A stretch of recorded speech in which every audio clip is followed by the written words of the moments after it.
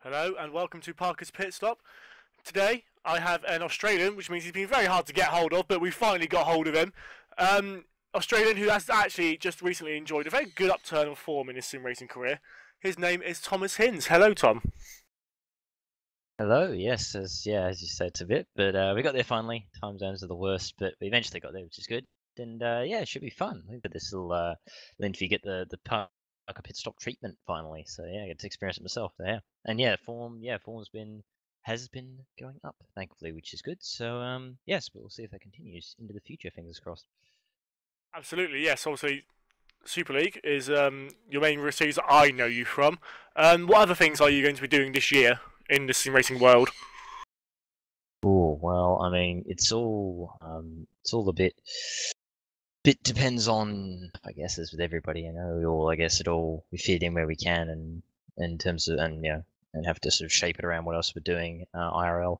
But I've been a bit, I guess it's just go with the flows at the moment. Probably RF2 wise, obviously SL, continue doing that if I can. So that's sort of fun, even though I know it's a bit, some people doesn't quite work with them as well as maybe it has in past years. But it seems to work for me, so I got no plans of stopping in that one. Um, Outside of that, probably obviously Sim Racing Dog Club. Probably I'm thinking I might do next season of VEC whenever that comes around, which I'm guessing will be late this year when they do the new season. So I'll probably do that again, despite how bad luck written my season over there has been with Dennis Jordan. Me and him have been doing that, and it's been frustrating, but still fun 'cause endurance. Really all sorts. I could explain them all, but it'd probably take about 20 minutes of its own just to say them all. um, but I have been doing a bit of iRacing recently with the V8 supercars because it seems to me that about 95% of the Aussie sim racing community is in iRacing at the moment because all of them are just racing V8s or GT3s. So I've been doing a bit of V8s. So that's been fun. It's been good to do some races that are actually not at like 4 in the morning my time. So yeah, that's been fun.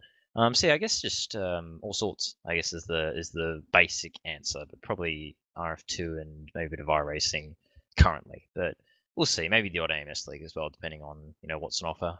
If RD do some more of those, I'll probably do them as well. Lovely. So you're starting to get around a little bit. Obviously, I think if I remember rightly, you started in GPWC, if I'm correct. Yeah. Can you tell us a little bit about how you found the league and how you started off in there? Yeah, well, I think it was mid 2014, I believe it was, if memory serves. And I think I'd been playing R Factor 1 just on my own, with a lot, just various mods and all that kind of thing, on my crappy quality laptop, that could barely run at the FPS sometimes. Oh, it's stable 30 FPS anyway. And I've been mucking around with all various mods there. Obviously, V8's probably primarily from memory because Aussie, just the way it goes. And saw GPV. I've been watching Thomas Jacobs, of course. He used to do his recordings of GPV races and all that. Or still does, of course, but used to do them for the touring cars and all that. I sort of watched them, was sort of aware of GPV through him and a few others. So I just thought, yeah, I'll go and have a look, and I've been sort of wanting to get into that a little bit, in sort of months before, so I thought I'd have a go. And yeah, I think I just went on the practice server at the time, just sort of signed up, tried out the ITC mod, with the crappy, barely force feedback that was like the most basic force feedback ever. It was like it was very inaccurate, but it was a wheel. That's the main thing. Used that, and yeah, just went around, and I think it was Josh Anderson, of course, who pretty prominent in the sim racing community these days himself. Yeah, sort of saw me, I think, lapping around. I remember I put in the forums about wanting to do a drive if I could, and then he offered to give me a go. And that was pretty much how I started with good old Cosmo in the BM, in the ITC, that infamous BM of that year that, wasn't terribly quick. But I found out later, it turned out that one of my, 'cause this wheel had the pedals on the side like paddles, but they were used as throttle and brakes. There wasn't even any pedals in this, it was just a wheel combo. And I found out that the throttle one later on, this is much later on, but later on I found out that it wasn't actually always full throttle, which is why I think my pace struggled a lot more than it actually really was in those early months. Really, it took me that long to realize of racing. I kept wondering why I was slow sometimes by so much, and I think that was why. And so yeah, there you go. So yeah, that was how I started, and yeah, I went from there, of course. So of course, because of that, GPV is I guess is for me anyway, is sort of home in terms of sim racing, because obviously where I started, and where I knew the likes of Tom Jacobs, and obviously Chuggy from watching their stuff before, really all that crew, all the TSA boys and all that, sort of watched their stuff on YouTube, not just sim racing but other stuff. So came in through there, and yeah, started doing that, and then started to sort of spread out after a while from that, I guess, once I sort of got comfortable and got a decent setup going. So yeah. Lovely stuff. So it's quite a so not been racing for too long then, so nearly 3 years now, so not too long, but like I said, you now start to branch out, and that's really, really good. I think that's what makes sim racing. You can just jump into one series from another and ping around. Like you said, you've gone into VEC as well recently, and all of those other leagues like sim racing. So obviously you said you're Australian, and like I said, time zones can be a bit of a pain in the in your case. How do you cope? How do you cope with that? Like, obviously, having to wake up at 4 a.m. for races must not be easy. How do you cope? Well, it sort of depends, because unfortunately, for me, it's always been a thing for me that I'm trying to rectify, but I do still struggle sometimes with it. Sleeping pattern. My sleeping pattern has always been bad. I've never been good with getting up early, really, and I still do struggle with it, unfortunately. But I'm trying to get better with it if I can. As slowly but surely, progress as you go. But yeah, I guess it's a bit of a race by way of spaces half the time, because sometimes if I can, I'll try and get obviously some sleep beforehand if I can. Try and get to bed a bit earlier and get some sleep. Sometimes it doesn't happen. Sometimes, I go to bed and I just know I'm not gonna get sleep. I know my mind's just too active, or I can just tell it's not gonna come. And I have actually had times where I've sat there, for 6 hours or whatever, trying to get to sleep, and then it just hasn't happened. And then it comes around to that time, and I'm like, well, guess I'm just racing like this. So yeah, so it's a bit, yeah, it depends on the situation, I guess. But yeah, it definitely makes it difficult, because it can mean that a lot of the time I'm probably not quite at the peak that I could be at. I'm sort of a bit tired, or a bit mentally just not really in a positive mindset, struggling to get to sleep or whatever. So it can affect, I think, performance sometimes. And then obviously the aftermath, of course, if things go wrong, it can sort of affect it that way, which I think is why I've always struggled a little bit with that whole thing of taking on failures or non-good results well. I think, because especially when you get up, like when you have to put so much into it, like I do with the time zone, with a lot of them, all of them of course, but a lot of the races, it's just, I guess, you put naturally, without realizing it, you put that extra expectation that for it going well, and there's that extra knock on of it not going well, because you're like, oh bloody, I took my sleeping pattern out of whack, or I woke up so early to do this and it still failed, and it just gets you a bit more, I've found. But I think I'm getting better with it. Slow but surely. It's all slowly sort of been a process to get used to it. And I think I am definitely much better at now than I used to be. I used to be not terribly good with it, but I think certainly improved. Hopefully just improve further as time goes on. Fingers crossed, get a bit more of a schedule going with these races. Excuse me. Wow, that was all burp escaping. Classy Australian in action. But yeah, hopefully I'll get a bit of a sort of schedule deal going on with that, a bit more than I do at the moment. But as I said, it's getting better slowly but surely. So that's good. I mean, I know you've had a reputation in the past for not waking up and going, "Oh, for goodness sake, Tom, why have you not woken up?" But then obviously you're Australian. It's like it's going to happen. I know another Australian friend of mine, William Tringus, and he's done it before as well. He's not woken up and he's gone, "Well, why would I? It's 4 a.m. Why would I wake up for 4 a.m. for something that I don't need to do in a way?" But I mean, I'm glad to hear that it's getting better, and obviously you must have got some pretty good sleep last night. The other night when Super League came around, because you got 6th place, which is your best position ever, I think, in GPWC Super League. How's that? I mean, where's that pace sort of come from? Yeah, it was pretty crazy. It was great though, that race, as I mentioned in the post-race broadcast, post-race interview.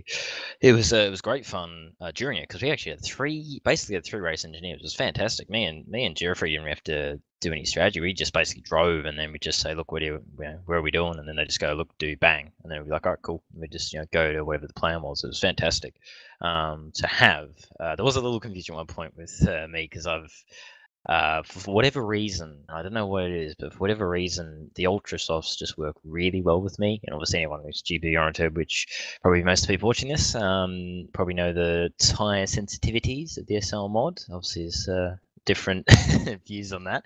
Bit of a hotly debated topic, but for whatever reason, the Ultra Softs work really well with me. I don't know what it is exactly, whether it's just my style.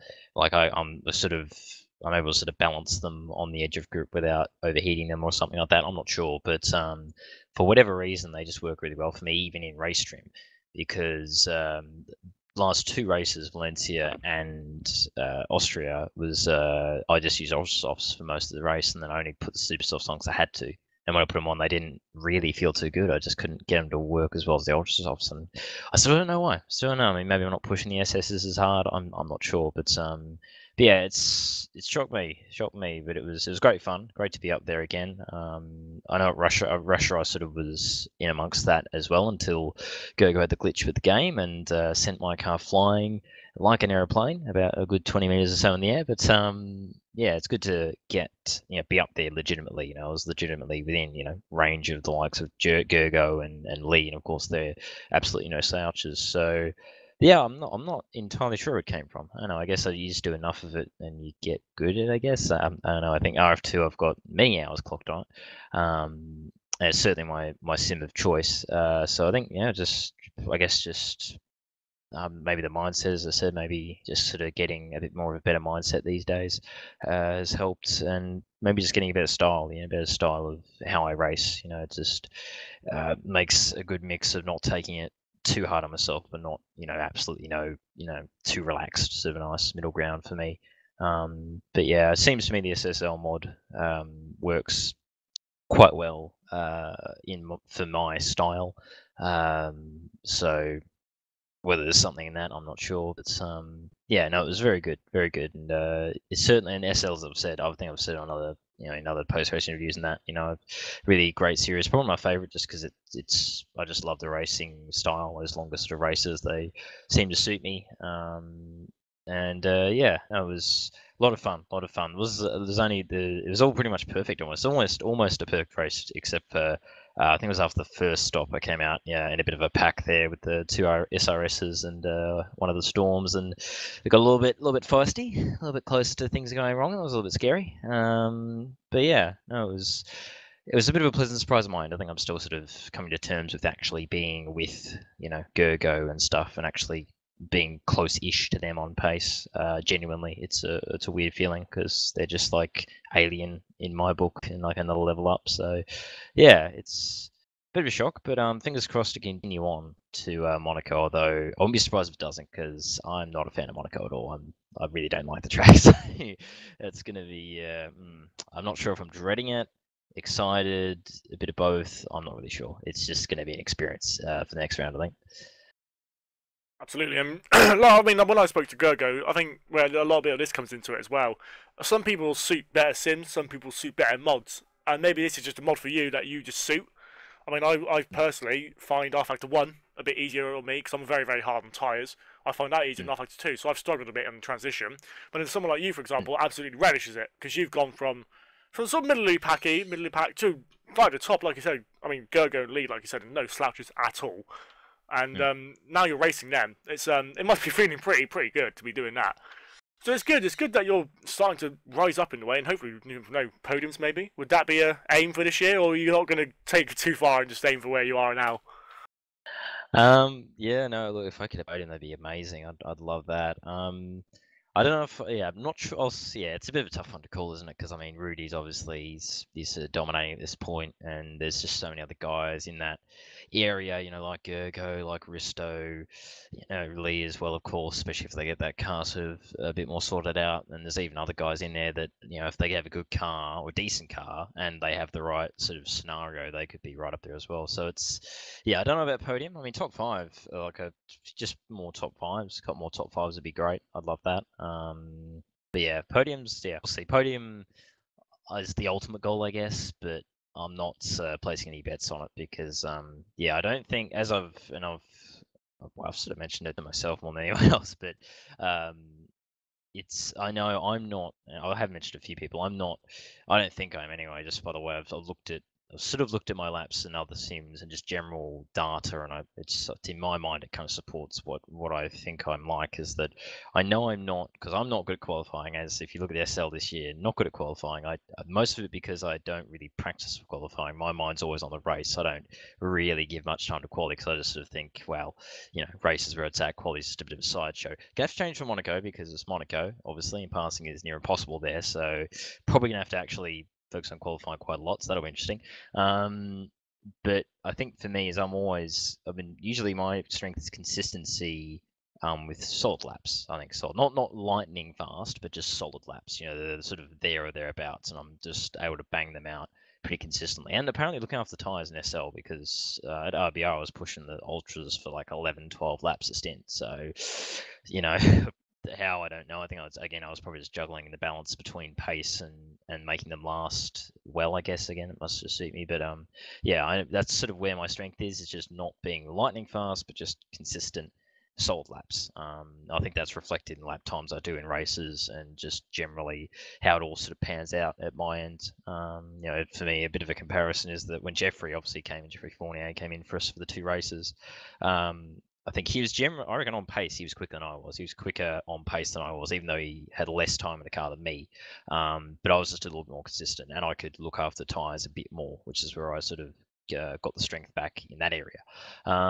So I don't know. I don't think I quite have enough of that raw pace to challenge for a podium. Certainly not to Rudy. I don't think to Risto either when things obviously go right, or even still to Gergo and the like of those guys. I think I'm not quite there, even in the SL mod that seems to suit me.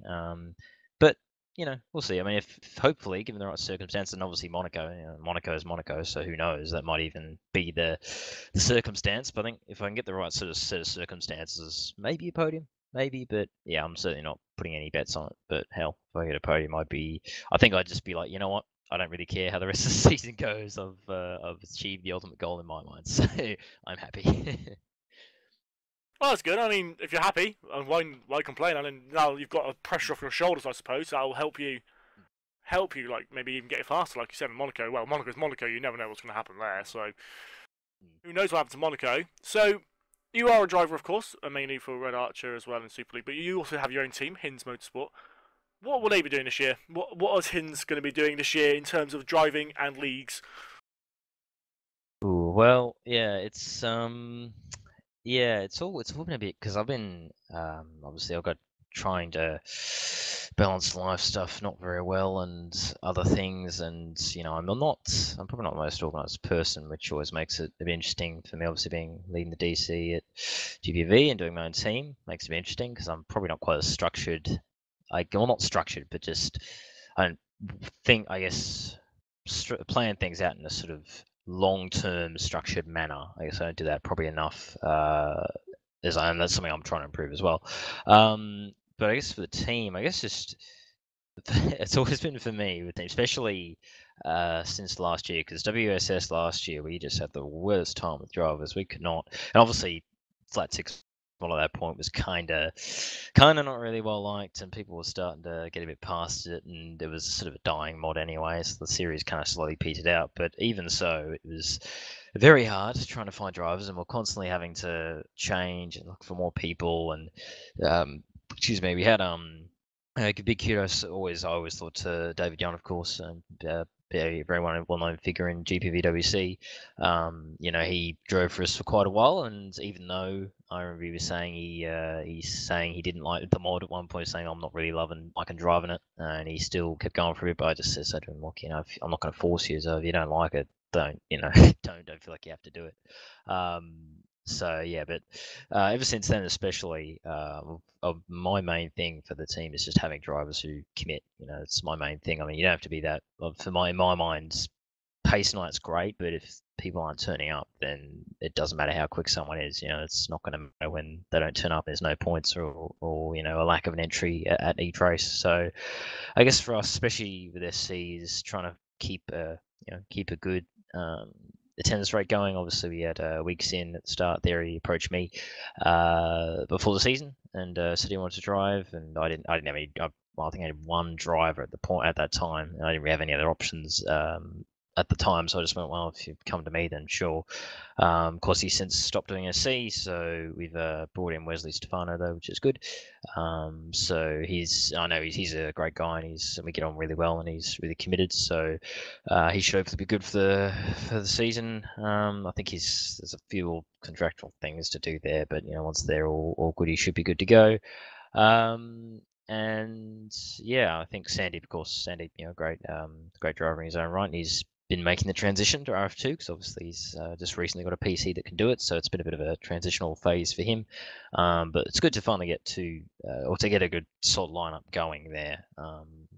After Jordan wanted to stop going after Valencia, so yeah, hopefully that's all good. So SC, I guess just finish off SC, and I think we'll stay in SC next year. I probably already know, just that's in my mind. That's already how it is because we only did like half or three quarters of the season in FC. So I think we probably need to do one or two, probably 2 seasons as SC before I'd be looking at going SL, because I'd have no idea how to build a car either. So I would have no idea what I'm doing. So it'd probably be a good thing that we have a bit of time in SC, so that maybe then when we do go to SL, I can actually, if we do, big if. But if we do, then I have a vague idea what I'm doing, fingers crossed, with actually building the cars. Outside of that, we've been doing a bit of WCS as well. Over there with Sven and Co. We were in the BMWs for the season there. Actually went pretty well, actually. We had some good results there, which is great. Be curious to the guys for driving over there, Roy and Wesley. That was really good. Obviously, especially Roy Verjao, he was really, really great coming in when we lost the driver. He came in and just drove for the season, which has been fantastic. Yeah, and then we do have a bit at Sim League as well, but it's been sort of a bit of a waning, I guess, motivation with that one. So I think for us, it'll be focus on GPV and maybe WECS as well. We might enter into the Megans or something because I know they've got 2 more series, new ones coming up, so we might enter into the Megans or something like that. But yeah, probably just those two really. I think for me, it's about keeping it small enough so that I can actually manage it, well, rather than trying to spread out and then just losing control and losing motivation that way, like I probably did a little bit earlier on. So I'll just keep it to those two, I think, for the moment. And yeah, I guess for us the goal is to get to SL, of course, and hopefully do well there. So I think that's probably our aim for the future, I guess, for the team.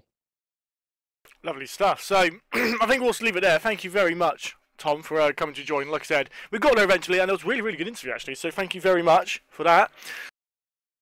No worries at all. Thank you for having me on, Tom. No problem. So that was Thomas Hinss on Parker's Pitstop in association with SimNews.TV. This will be going up on Monday, of course, as per usual. If you want any more information on other shows for our SimNews.TV schedule, go on to SimNews.TV on Facebook, and you can see more there. Thank you very much. I've been Thomas Parker, and I will see you in 2 weeks' time. Thank you.